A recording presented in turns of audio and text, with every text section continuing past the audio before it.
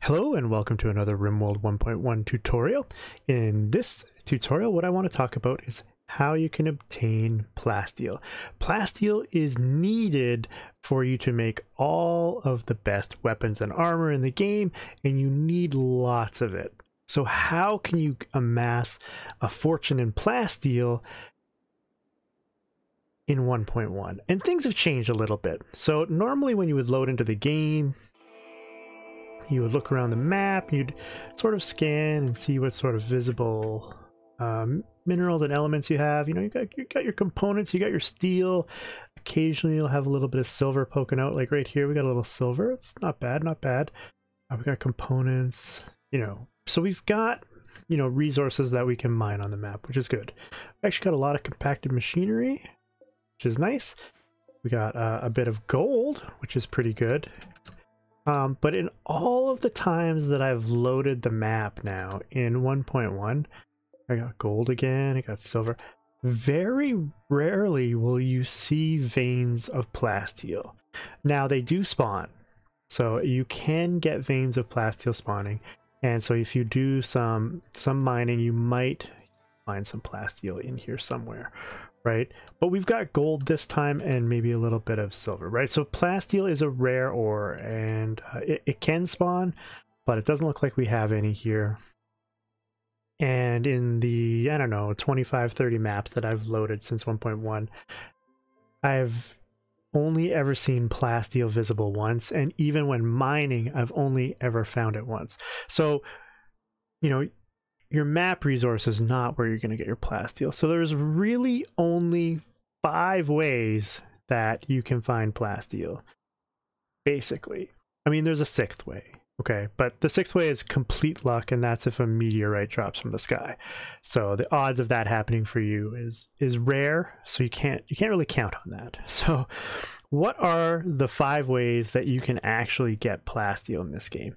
All right, and the first way that you can get Plasteel in this game, and it doesn't involve you having any sort of tech, is that you can basically buy it from traders. So when traders come by, you can go and buy it, or what you can do is you can travel to the different friendly factions and you can buy it from them. Of course, you're going to need some sort of pack mule to basically bring that all back, because Plasteel is heavy, so you can only carry so much with your colonists, right? So you're going to need to tame some animals to bring back any sort of quantity that's reasonable. And you're going to need an economy of making money. So of course, you know, whether you're, you know, selling organs or human leather dusters, or, you know, you're growing, you know, fields of drugs, you're going to need to make some money to basically buy enough Plasteel to do what you want in the game.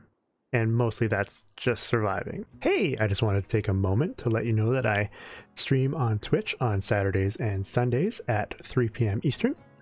So feel free to jump on over to Twitch and check me out live. And if you do want to know about what I'm doing for YouTube, Twitch, or whatever, please feel free to follow me on Discord. Links in the description, or you can also follow me on Twitter at Delgar3. Back to the tutorial. The second way that you're going to get access to Plasteel is you're going to need to do some research. And eventually what's going to happen is you're going to get attacked by some mechanoids, or a mech cluster is going to come by. And if a mech cluster happens to come by, some of the buildings will give you some Plasteel when they are destroyed. A lot of times those things blow up and you don't really get much out of them, but there might be some Plasteel in there. So that's another way of getting Plasteel. But the other way is you can basically use a machining table to break down mechanoids to get Plasteel. However, when the game first launched in 1.1, mech clusters were amazing because they had a building that produced a mechanoid over and over that would just basically continue to attack your defenses and get destroyed. And it was basically an unlimited Plasteel generator. So of course, Tynan in his infinite wisdom said, screw you Rimworld players, and he removed or made some changes. Basically, those buildings will only produce so many mechanoids rather than unlimited, and those mechanoids no longer just trickle into your defenses. So they basically stay with the cluster unless the cluster's main building has been destroyed. But he went one step further. You used to get plasteel from smelting down lancers and scythers and pikemen, which are the new unit that was added. But now you only get plasteel from basically breaking down the centipedes. So scythers, lancers, and pikemen only net you steel, which basically, until you get into sort of the mid-late game, that's when you start getting attacked by the centipedes. So this one, you're going to have to wait on this, and you're going to have to take down centipedes, which is a lot more challenging than taking down some scythers and lancers. So it's one of the ways that you're going to get some plasteel, but this is not going to be your mainstay. But it's definitely one that you need to remember. Third way that you're going to get access to plasteel is through your electric smelter. If you're doing the crash landed scenario, you'll actually start with the electric smelter because you have access to electricity. If you're tribal, you're going to be a little ways away because you're going to have to actually get to research electricity before you get access to the electric smelter. And what you need is to build one of these electric smelters, and then what you can do is now in 1.1 you can actually smelt down more than just weapons. You can actually smelt down armor, helmets, you can even smelt down shield belts. So when you smelt down certain armors and helmets, you will get some plasteel out of it. The bonus here is if you get attacked by enemies wearing recon or better armor, so recon, marine, cataphract, or the like, what you can do is you can smelt down their tainted gear. So what I do is I create like a big giant corpse pile, and then I strip all of the metal from their bodies and then smelt it down. I even smelt down all the steel because that's kind of how I roll. It's another way that you can get access to a bunch of plasteel, and this will help keep you in check with some steel and plasteel. It's definitely worth doing, especially if you're in a steel poor environment. Actually, if I were to do another sea ice challenge now, like I've done in the past, I would have access to a lot more steel just from the different raiders and stuff that would come by. The fourth way that you can acquire plasteel is basically through the ground penetrating scanner. The research has been changed on this, and I believe it has been moved. It used to be behind the multi-analyzer, but now you only need microelectronics to get at the ground penetrating scanner. So you're going to need a ground penetrating scanner, and you're going to need a researcher to basically use the scanner. And what they'll do is they'll spend time researching at it, and eventually they'll pop up found X type of mineral. Problem with this one here is that it's random. Like, you cannot specifically set it to search for plasteel. So basically you just keep plugging away, and eventually you'll find some deep node of plasteel on your map, and then you set up a deep drill and you can start drilling away, and you can get access to quite a bit of plasteel this way.